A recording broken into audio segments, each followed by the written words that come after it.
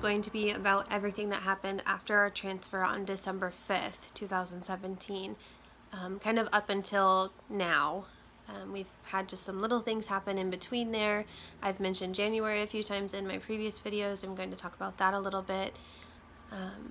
And then this is just going to kind of be a catch-up so we can get to this point. And then I'll let you kind of know what's going on from here.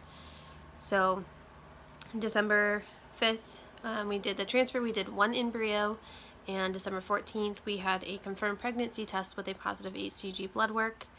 2 days later we had another one to make sure my numbers were doubling correctly, and they were. And on December 28th we were able to have an ultrasound, and W and J were able to attend that. I was 6 weeks exactly. We were able to get a couple of pictures of baby at 6 weeks. There's not a whole lot of definition there, but we were also able to confirm a heartbeat at 106 beats per minute. And I do have a couple of ultrasounds from that I'll include. So from there, I stopped really going to the fertility clinic. We confirmed heartbeat, blood work looked good, my levels looked good, and then my estrogen and progesterone levels stayed good. So it wasn't really necessary. So the next step after that was to just start seeing a regular OB provider. On January 1st, I was sitting at home, relaxing. I was playing a video game on my computer, and my husband was playing video games downstairs. I started to have a little bit of cramping, but I thought maybe I had to go to the bathroom, or didn't really think that it was anything until it continued to get worse, and it would come and go. I got to the point I went downstairs finally and told my husband that I was having cramping. I wasn't going to go to a hospital. I didn't have bleeding right away, so I thought, maybe as long as I wasn't bleeding, I thought it would be okay. I went upstairs to run myself a bath and decided just to get in before it was ready. I needed to sit down, I needed to relax, and I started bleeding, and there was a lot of blood. I decided to drive to the ER where I work because I figured if I was miscarrying, I wanted to be around people I felt comfortable with and people that understood our journey so far. I got there, thankfully they weren't busy. I had called ahead to make sure and to let them know that I was coming. And like I said, I got there, thankfully they weren't busy. They got me right into a room. I was still bleeding. I couldn't imagine that I wasn't miscarrying at this point. I was having what I can only explain as contractions. They were timeable, they were strong, the pain was intense, and they were coming and going, and the bleeding it was a ridiculous amount.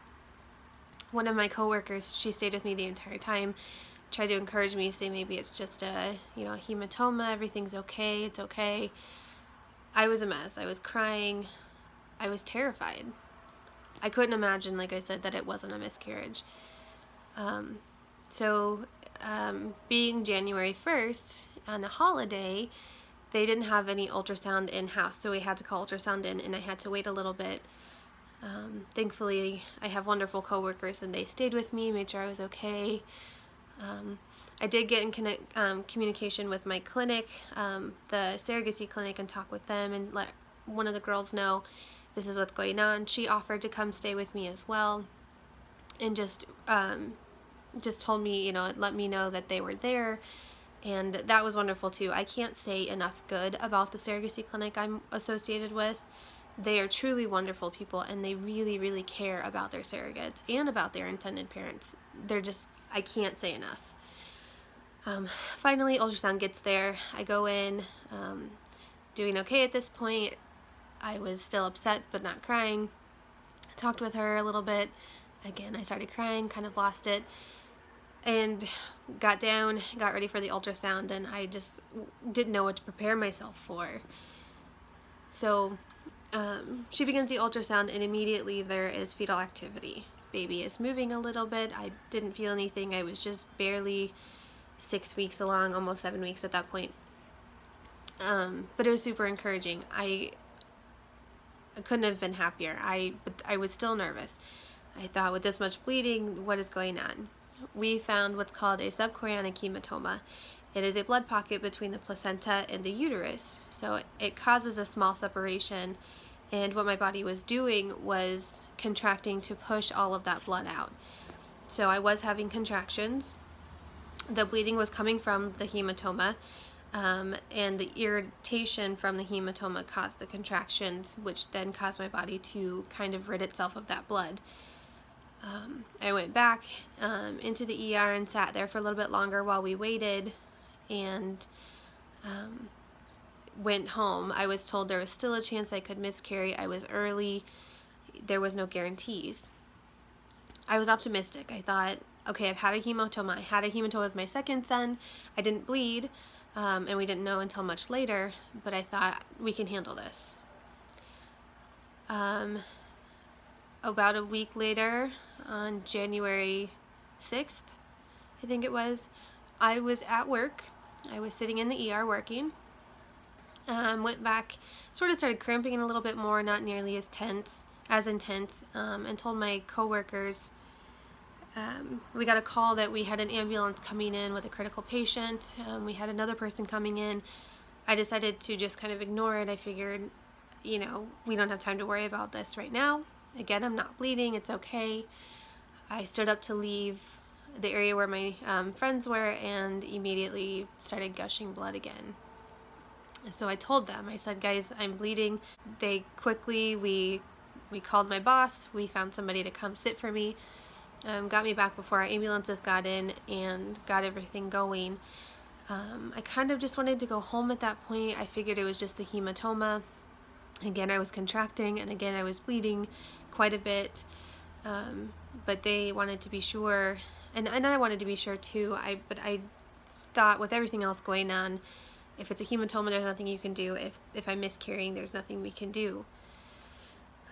So we called ultrasound in, and I went over to ultrasound. Again, immediately we had fetal activity. We could see the hematoma. It had gotten a little bit bigger, and I was bleeding again, but everything was fine. Baby was fine. So the doctor that was working did check my cervix after that incident, and I was slightly dilated, which increased the risk for miscarrying. I think he said it was barely a fingertip at the time, so it never anything that required any action, and not anything to worry about. But again, it was a hematoma. I was contracting and bleeding from the hematoma, but I still felt okay. I figured, again, you know, what can we do about it at this point? Eventually, hopefully, it'll stop and it'll go away. So from there, I did end up going home. I was on bed rest for a couple of days and then returned back to work. I made an appointment with my regular OB, and I am doctoring with a facility that has a NICU, just in case. The parents requested that I deliver somewhere with a NICU, and I had my second son at this hospital, so I am okay with that. I'm excited for it. We had wonderful care while we were there, and I, you know, adore them. This clinic uses a 5-doctor rotation, so you see every doctor during your pregnancy, because if you go into labor, it's whoever's on call that will be delivering your baby. I'm having a scheduled C-section in August, so I can kind of pick my doctor. Like I said, they want to do August 16th. I'm really going to push for around the 23rd. I think the due date would be better, to give her, you know, baby as much time as possible. Unless something goes wrong, I don't see the need to go early. So I started seeing the regular OB, and at, I think it was about 10 weeks is when I got in with them, maybe 11. They do an ultrasound to confirm viability and get a date for them, and then you just see a regular doctor. We didn't do any genetic testing with this baby because they had done genetic testing to the embryo before it was frozen, so we didn't have to do the ultrasound or blood work at 11 weeks that I had with my other son. And our doctor and our clinics both agreed that it really just wouldn't be necessary to do all the extra stuff if we had pretty much ruled all of that out at this point. So I didn't have another ultrasound again until I was 20 weeks pregnant, and we did the anatomy scan, and kind of from then till now it's been very uneventful. I've had no more bleeding, no more contractions. just a nice normal pregnancy. So at 20 weeks we did the anatomy scan, everything looked good. The ultrasound tech couldn't be positive what baby was because baby was super active and just didn't want to show us. So I think I know. I have an echo tomorrow for baby. It's common with IVF pregnancies to do a fetal echo. IVF carries a little bit more risk for heart defects. So we're, just testing everything to be sure. And I had the anatomy scan and I will have the echo at a high-risk clinic that's associated with my doctor's office, so that a maternal fetal medicine doctor is there to kind of evaluate, I think in live time. I think he sees the ultrasound as it's happening. So if anything is wrong, anything looks funny, immediately we get feedback on that and we're able to know right away. And as long as everything looks good tomorrow, we'll continue on normally like a normal pregnancy. I have my glucose test coming up and my 28-week appointment, and then after that we start going every 2 weeks, and then we'll go weekly at 36, so we're getting there. And if everything looks good, then we won't have any scheduled ultrasounds from now on. I have talked with W&J about possibly doing a 3D or 4D. They're interested in one, so we'll kind of talk about that.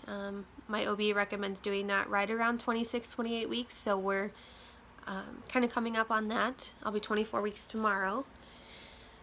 And let's see, that's about it. That's it for baby. I have had some issues. I've had some cardiac issues, and I'm gonna kind of do a video on that separately, kind of what we've done at this point as far as cardiac, and then I do have some future appointments coming up for that. Again, it's not really anything I'm worried about, not anything abnormal. I did get a really interesting diagnosis, I suppose, from my cardiologist a couple of weeks ago, so I'm going to talk about that. It does not affect the pregnancy, it does not affect baby, it doesn't really affect me. It's just something really interesting, and I think something that kind of goes undiagnosed more often than not, and it's extremely uncommon to be diagnosed at 25 years old. So usually it's a diagnosis that you'll get at birth or shortly after. So it's interesting to see, and like I said, I'll talk about this in my videos about my cardiac history. It'll be interesting to see where in my childhood this got missed, and then, but at the same time, the signs that I've had since I was a child. So I think that's it for this one. I think we're pretty well caught up, and I will do another video on the fetal echo tomorrow. I should hear something back right away. I'll have some pictures to share, and I'll share some pictures in this video from our anatomy scan. So I'm going to do a Q&A a little bit later as well. There's some questions I get asked pretty frequently that I'm going to kind of just address here. That one shouldn't be a very long video, but I'm going to try to do that one today as well. So I'll see you guys later.